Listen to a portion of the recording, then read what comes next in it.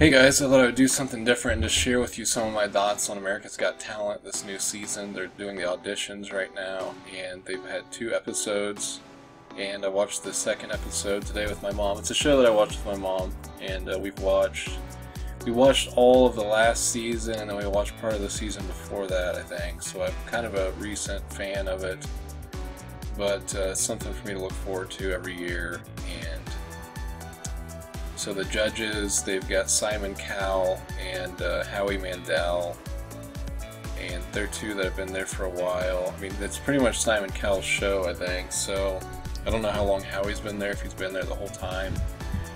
The last couple seasons they've had Mel B, who was Scary Spice from the Spice Girls, and they've had Heidi Klum, who was a model, and they're not there this year. They've got 2 other women. I don't know who these 2 women are, but kind of miss Heidi and Mel B, but at the same time it's cool to freshen up things, I guess. They also are missing Tyra Banks as the host, and instead they've got Terry Crews. Terry Crews is a pretty funny guy, but I was also accustomed to Tyra Banks, but whatever. It looks like we've got new people on the show, so one thing is that the first episode had this guy who was a drag queen. So he was dressed as a woman, but dressed as a woman with a beard, and he sang. And he's a good singer, and so what they're doing right now is the auditions, and then if all the judges approve them, then they go forward. And then there's also a thing they can hit. Each one of them can hit a golden buzzer, which will send the person or the act to the live auditions, or the live to the live show automatically. So they skip all the judge cuts. Once all the audition people get picked or whatever, they go to judge cuts and they narrow them down.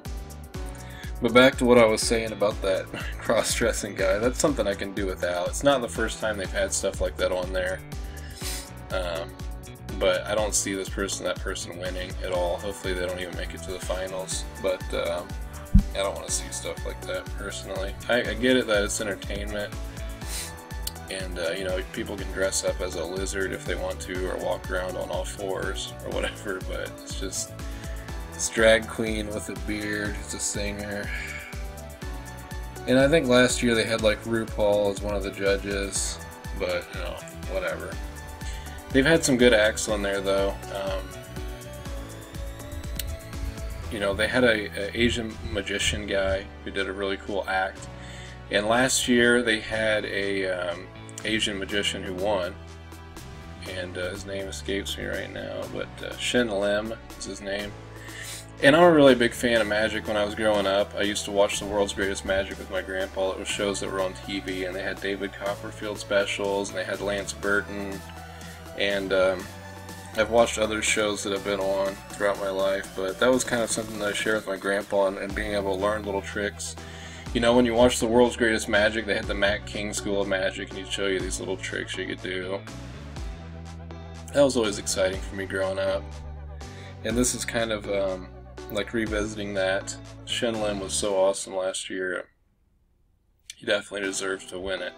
The winner gets like $1 million, and sometimes these acts are 2 people or a group, so it's not always just solo acts, and then they'd have to split the money. But they also get a show in Las Vegas, and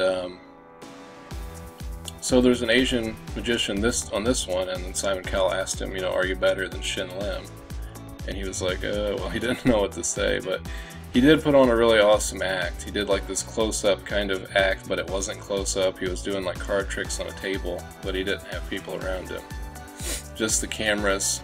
And he did this thing where he was taking like cards that had like red backs on them, and then he had like a piece of like lace or something down the middle of this table, and then like when he would put a card underneath of it on the other side, it would be blue. And then towards the end of the trick, he was putting cards underneath of it, and they would turn into coins on the other side. So he did a lot of different things, but it was pretty impressive for his audition. Of course, he went forward. There were some different singers, there's some different dance acts. At the end of the first season, a guy got the first golden buzzer, and there's this guy who's like autistic, I think, and he's blind. I'm not sure exactly, he had a cane, but he played the piano and he sang, and it was pretty amazing, you know, with his condition and everything. He definitely deserved the golden buzzer. He was definitely, you know, exceptional, and looking forward to more from him.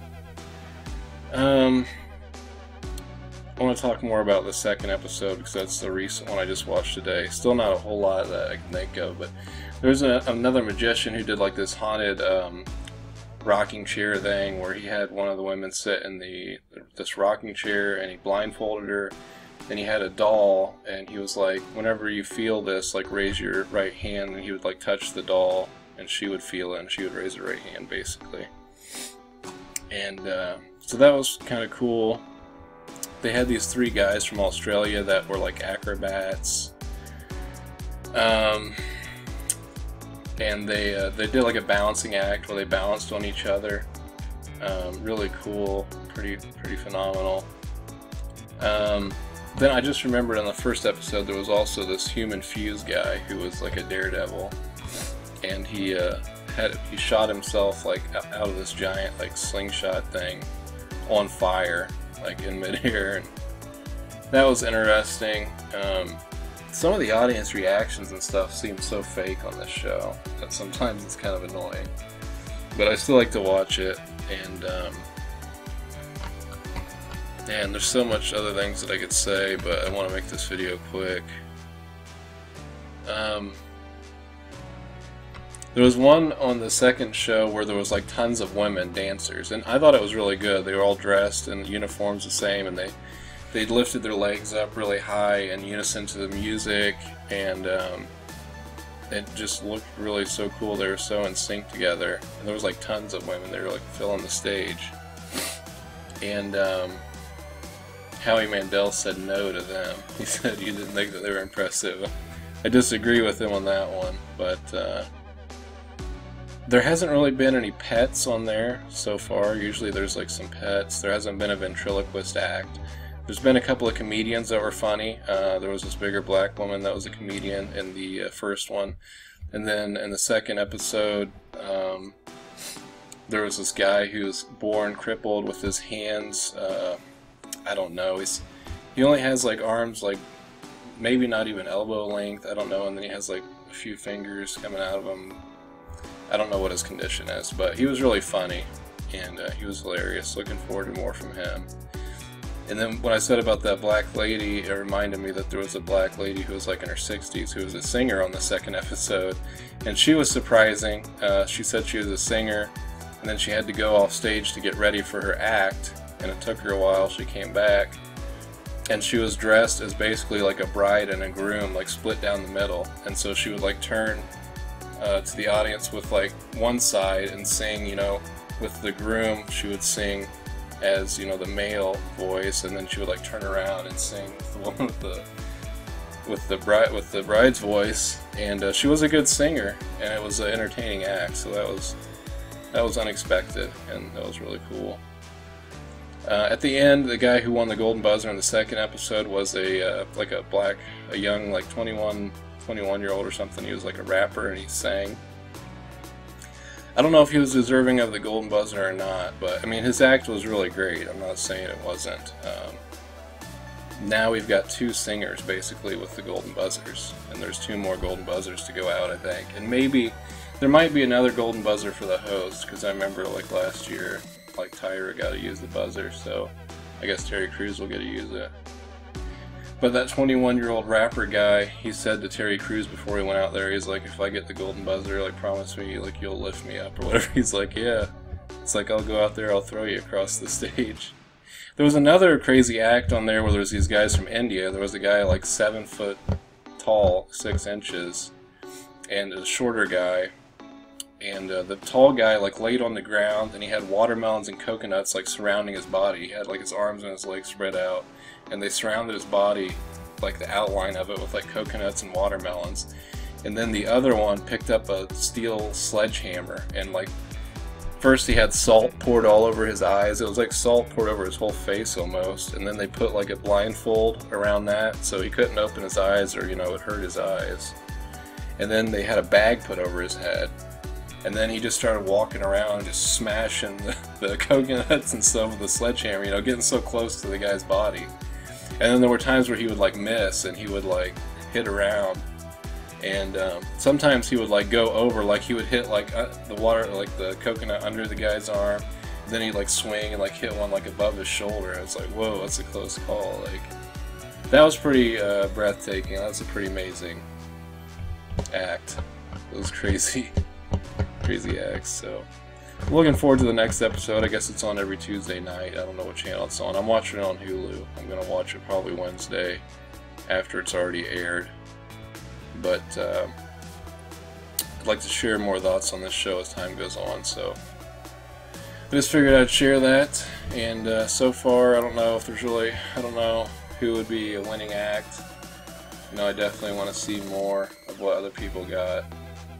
That magician, though, already is, I mean, the tricks that he did in his audition, that Asian magician in the beginning. His name is Chen something.